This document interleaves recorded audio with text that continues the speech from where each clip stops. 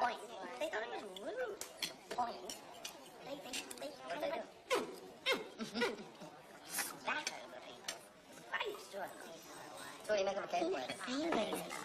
I'm being very nice. So how are two most beautiful graduate students getting along? Well, Trevor tells me you've been dabbling in my favorite subject. Well, I can't wait to review your data. I think I can fit you in tomorrow morning. We're not ready yet. That's precisely the moment at which I can be of greatest assistance. Before you disappear down a path to academic Bolivia. I think I've been there. Actually, Priscilla, we're about to bury you. Ellen.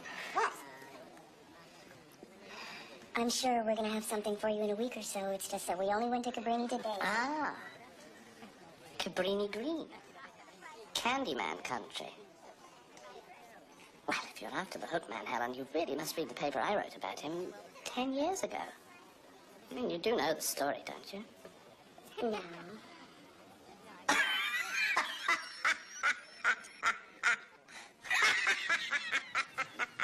Then how are you going to bury me?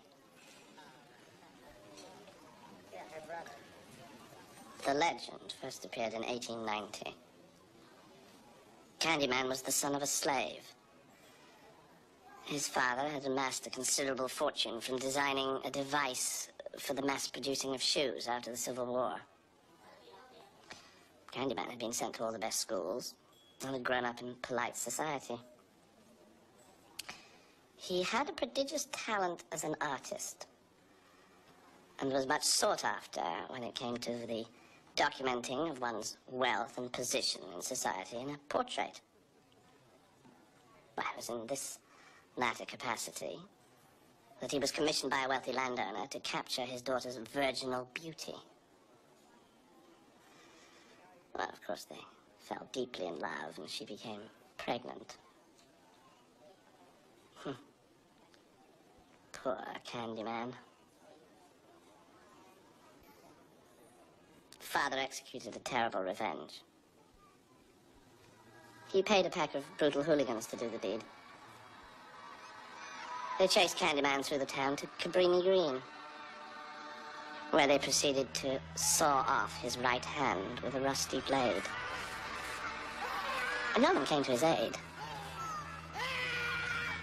But this was just the beginning of his ordeal. Nearby, there was an apiary. Dozens of hives, filled with hungry bees. They smashed the hives and stole the honeycomb and smeared it over his prone, naked body. Candyman was stung to death by the bees. It burned his body on a giant pyre and then scattered his ashes over Cabrini Green.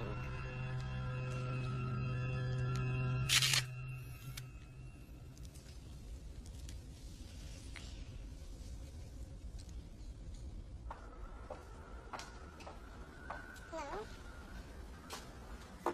What you doing? Let me help you. Oh. You making a mess here, huh? Yeah, thank you. Thanks. You got kids? No, but I'd love one. Thank you. Got my eye on this one big time. Yeah! Then I go get him.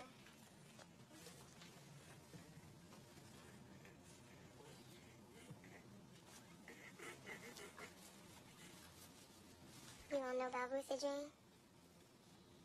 They all been here, you know. Newspapers, cops, caseworkers. They all wanna know. I heard her screaming. I heard her right through the walls. I dialed 911. Nobody came. Nobody came. Everybody's scared. He could come right through these walls, you know. I'm scared. Scared for my child. They ain't never gonna catch him. Candyman. That finger is pointed.